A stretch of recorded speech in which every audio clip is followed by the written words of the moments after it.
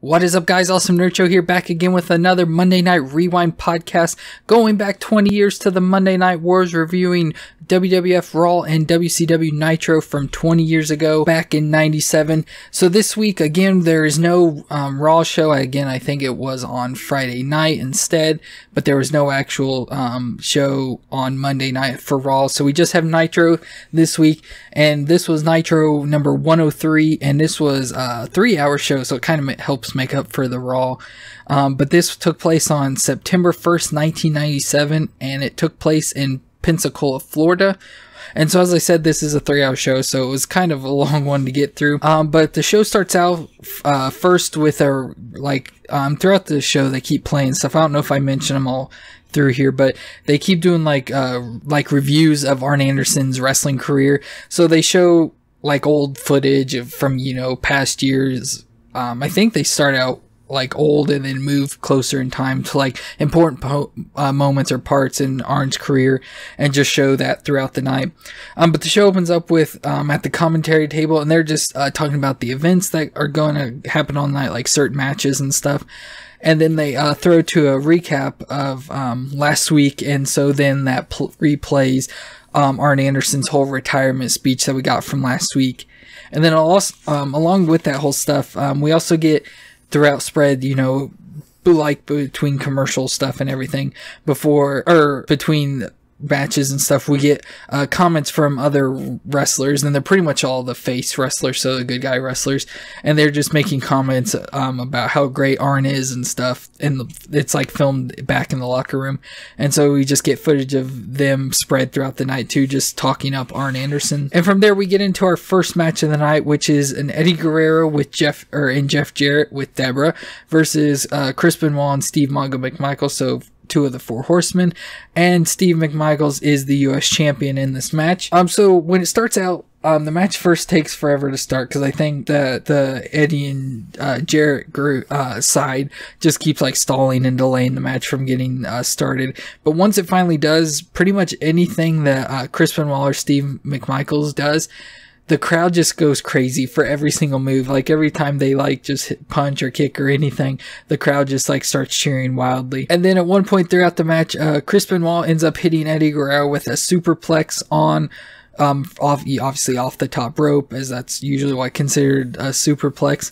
But then Eddie ends up kind of later on getting I don't know what you call, like a reversal or a receipt or whatever on that, but he ends up doing a superplex on Benoit out of the ring. So they're standing inside the ring, and he suplexes him out of the ring, and Benoit just takes a nasty spill onto the floor, and it looks really bad, but he's seemed to be okay. He got it back up and did more in the match, or a little bit, but not much else going on there. And then, towards the very end of the match, or to finish off the match, Jeff Jarrett gets Steve Mongo McMichaels into the figure 4, and then Eddie Guerrero climbs up the top rope to do the frog splash off onto Mongo. But as he's climbing up to the top rope, Dean Malenko comes running out and knocks Eddie off of the top rope, and then Dean climbs up on the top rope and just jumps off with a splash onto Jeff Jarrett, and so it kind of breaks up the figure 4, and also kind of takes Jarrett out. So Mongo is able to then roll out of the figure 4 and then roll Jarrett up for the pin. So Benoit and McMichaels get the win for that match. And then we get Scott Hall and Macho Man Randy Savage with Miss Elizabeth coming out, and they come out to the commentary table, and Scott Hall saying they're wishing a happy Labor Day to everyone in the US, and it's like happy Labor Day from the NWO. And then the NWO and then again he carries on saying that everyone's here and watching because of the NWO, which again is not wrong, but it's just weird how he says that every single week now. And then he's talking about how with Labor Day being a celebration of workers in America or whatever, he's saying everybody wants to tell their boss to stick it, so the NWO is telling the WCW to stick it. And then he hands the microphone over to Macho Man, and Macho is talking about their match tonight, saying that they will beat Lex and DDP if they can even work together to get out to the ring without fighting because of their whole hitting each other, you know, finishers on each other in the past couple weeks. And so that leads to our next match of Silver King versus Mortis, of course, coming out with James Vandenberg and Wrath along with the whole group there. So at the beginning of the match, Mortis ends up throwing Silver King into the corner, and Silver King does a run up the ropes and doing a backflip type thing, and lands on his feet and does a super kick. So Silver King is showing, with this match, is showing a lot more impressive maneuvers. Like in the past matches I've seen, he just misses and botches a lot, but it was actually pretty entertaining in this match with all the stuff he's doing here. And then to finish off the match, Mortis ends up hitting the flatliner, which is just kind of like a holding someone up in like a fireman's carry or something, but he holds him up there, then climbs up to the top rope, and then just kind of falls off doing a slam. And so that's his move, the flatliner, and so he hits that and then gets the pin off of it for the win. And then James Vandenberg ends up getting in the ring after that, and he gets on the microphone and calls out the Faces of Fear, because, you know, they've been feuding the past number of weeks. And so the Faces of Fear come out, and they all just start fighting, but they end up knocking Mortis and Wrath out of the ring, and the Faces of Fear, which are Ming and Barbarian, end up standing tall in the ring. That leads then into our first Nitro Girls segment, and then from there we get into a replay of video from last week, and it's the replay of JJ Dillon talking on the phone while me, Gene, and Eric Bischoff are standing in the ring, and he's talking about signing the match of Sting versus Hogan, or giving that as the match. And then of course Sting ended up coming out and, you know, attacking Eric Bischoff and stuff. Then that goes into our next match of Yuji Nagata versus Dean Malenko. Now this match was it was pretty decent, but it was really good with technical holds, and they were really putting holds on each other and working body parts. So it's very reminiscent of Zack Sabre Jr. as you'd see today. So just very cool and interesting in that aspect. But halfway through the match, Jeff Jarrett and Deborah end up running out to the ring. Deborah gets up on the apron, distracting the ref, and as Dean is putting on the Texas Cloverleaf onto Nagata.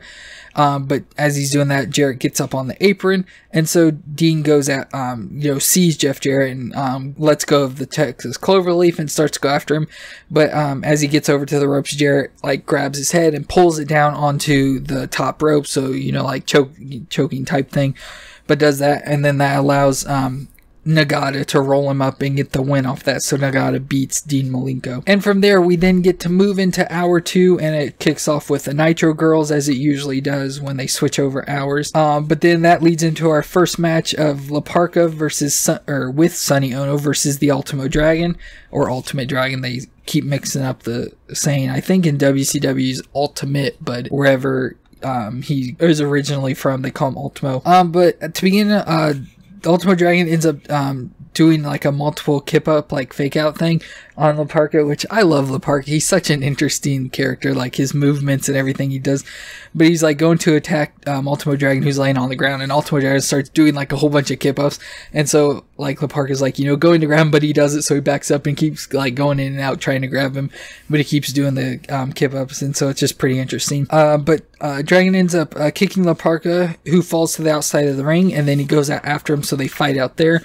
Well, while they're out there, Sonny Ono comes over and starts kicking Ultimo Dragon, but Ultimo Dragon ends up catching him, and then he goes for a suplex Sonny, he grabs, with his head under his arm and is getting ready to do a suplex on him, but La Parka ends up attacking the Ultimo Dragon instead. And then Sonny ends up, of course, after La Parka grabs, they get back into the ring, and they're fighting in the ring, and Sonny ends up grabbing Ultimo Dragon's legs as he's, bouncing off the ropes, causing a distraction, and so La Parka runs out and grabs the chair to hit Ultimo Dragon, but as he goes to hit Ultimo Dragon, Dragon ends up ducking the swing with the chair, and then does a kick type thing to the chair, sending the chair into La Parka's face, and so that allows Ultimo Dragon to get the win with the pin off of that. And then, as the match ends, Ultimo Dragon then goes after Sonny Ono, because that's really who his big, deal is with currently, his problems. And so, but he gets his hands on Sonny finally, and then puts Sonny into the Dragon Sleeper, ending off that segment. From there, we go into another match of this time with Buff Bagwell versus Glacier. And so, as it's been with many Buff Bagwell matches so far, the match starts and he just starts doing all sorts of poses.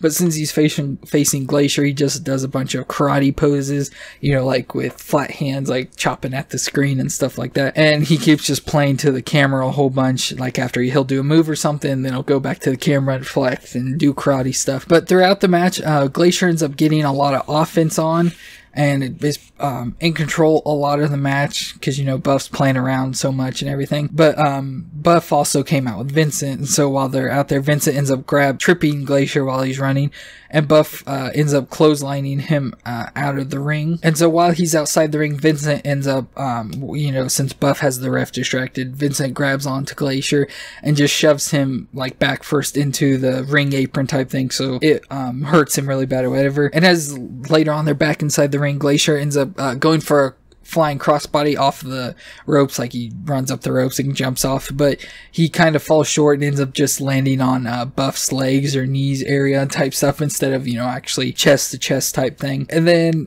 Glacier ends up reversing a slingshot and sending Buff into Vincent, who's standing up on the apron trying to get distraction, and so that knocks Glacier off. But then as he's going to attack Buff, Buff ends up being able to hit the blockbuster and getting the pin off of that. The next up, we have a luchador match of Lismark Jr. versus Villano 4, who of course comes out with Villano 5, his brother. And so this match was pretty entertaining because, again, it's got a lot of lucha stuff, but the Villanos were pretty funny and entertaining. But as they usually do if they're not in a tag, or even if they're in a tag match, the Villanos switch a lot of places, so they switch, I count at least 2 times. And then while this match is going on, just as a little side note, Raven ends up walking through the crowd, so the crowd's all freaking out about Raven walking through, and you can kind of see him for a second, but then the crowd dies down and he doesn't get involved or anything. But Lismark Jr. ends up winning, getting the pin off, or by doing a springboard moonsault, so pretty much the lion salt of Chris Jericho's move. So it's pretty much what he does, but he gets the pin off of that. We then get a Mean Gene interview on the ramp with Lex Luger, and Lex, you know, says, you know, that he's apologizing to DDP for doing the torture rack, and that now they're even since DDP hit him with the diamond cutter, and he calls DDP out to bury the hatchet, but DDP never shows up at all. So Lex just says, you know, we'll just have to work it out in the back, and ends up going to the back. We then get another Nitro Girls segment, but this time while they're dancing, Disco Inferno comes out, and they're commentary talking about he's returned or whatever. I think he was injured, and so this is his return back, and so he ends up interrupting the Nitro Girls, sort of like how Alex Wright did a few weeks ago. And similarly, that then leads into a match of Alex Wright, who's the current TV champ, and he's taking on humorous Hugh Morris. And so as Alex comes out, Disco Inferno's still out on the ramp, and so they start doing a dance-off type thing to music, and Disco's like, what kind of music is that? To Alex Wright's like techno-y music stuff. And so they're just doing a little dance off, but then the Disco leaves and Alex gets the ring and the match starts.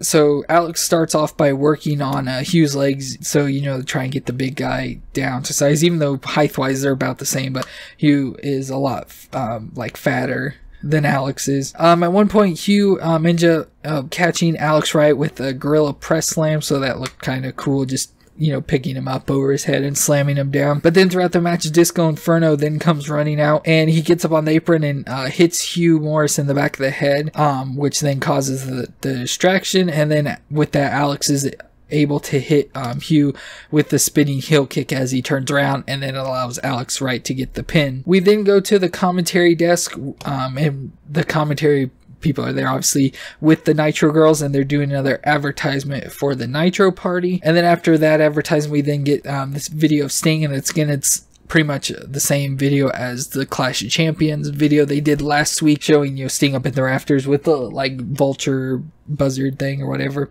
And so it's pretty much the same thing with a weird little kid voice talking over. Then we get into our next match of Stevie Richards versus Damien. So as Damien's walking out to the ring, he's you know, high-fiving people, whatever, and stops by the railing, and Raven is sitting right there in the crowd, and he's, you know, just noticing him. Well, Raven jumps the railing and DDTs Damien and takes him and throws him into the ring. And so apparently the ref and Stevie Richards didn't notice it this whole time, and so Stevie turns around and notices that Damien's just laying on the ground, so he goes over and starts checking on Damien. You know, he checks like his pulse, and then he starts performing CPR on him, like pushing on his chest, and like goes to breathe in his mouth or something. But Raven's up on the apron this time, and it, like, you know, Stevie just looks at him. I think he goes over to Raven, and Raven ends up slapping him or something. Someone gets hit, but then Stevie turns around and ends up getting just laying on top of Damien and getting the pin. And then that leads into hour number 3, and again, new hour, so we got the Nitro girls kicking it off, and we immediately move into Lee Marshall's road report, and he's coming from Milwaukee, Wisconsin, so that's obviously where we're gonna have Nitro at next week. And that goes into a Mean Gene interview on the ramp with Big Bubba, or as he wants to be called now, Ray Traylor, because he was kicked out or whatever of the NWO earlier in the year. And so he's like, you know, I've went by a bunch of names, as, you know, I forget, he said Big Bubba, probably Big Boss Man. I know he's like the Guardian Angel, and who knows what else, but he's like, my real name is Ray Traylor. And he's talking about, you know, he was injured by the NWO in like a parking lot thing or something. And I don't know what happened, because I know when I first started doing these videos earlier in the year, he was in the NWO, but then when I started doing these again, he was not. But it says whatever happened, he was injured pretty bad, and was told, you know, that he probably wouldn't be able to walk again, so he had some sort of body injury that threatened his ability to walk. But he said by watching the TV and stuff, he was motivated to walk again so that he could come back and get revenge on the NWO, and that's what he's here for. And so from there, he immediately walks to the ring, and then we get a match of him, Ray Traylor, against Prince Iaukea, and it's pretty much just a squash match. I mean, Ray Traylor, whatever, gets a win with the Bubba Slam, but they say it's probably the Trailer Slam or something, but it's just like a black hole slam, I think, that Abyss does or something. It's pretty much what it is. But it was a squash match, but Prince Iaukea did get some offense in, but just he never really got the upper hand fully. We then go back to Mean Gene on the ramp for an interview, and he's, you know, calls out the 4 horsemen. Well, people walk out, and it turns out that this is the whole NWO acting as the 4 horsemen skit. And so they're pretty much coming out doing the same thing as of Arn's retirement speech of last week. So we've got Syxx or X-Pac as Ric Flair, Conan as Steve McMichaels, and Buff Bagwell playing Kurt Hennig. And so they're in the ring, and Syxx in this case, calls out Arn Anderson, his best friend, because they're obviously, you know, wanting an answer of whether Kurt, aka Buff, is going to join the 4 horsemen or not. And so Flair calls out Arn Anderson, which turns out to be Kevin Nash. So then he comes out and pretty much does his whole retirement speech. But they're portraying Arn, one, as he's overweight, because Kevin Nash has like a pillow or something in his shirt, making him fat. He's, of course, is balding. He has a neck brace on. He's carrying a styrofoam cooler that he says is full of beer, and he's walking all weird, so like he can barely walk. So they're just making fun of Arn Anderson here the whole time. Overall, the segment, it was pretty funny, I thought, in parts, especially with some of the stuff that Arn or Kevin Nash says. But overall, like, it was funny, but it wasn't great at all. Like, some of the stuff was just dead, and it's like, this is just stupid. But Kevin Nash, you know, starts talking, and he's pretty much just making fun of Arn Anderson's drinking and his looks, you know, making fun of that he's in a bar all the time. He couldn't drink.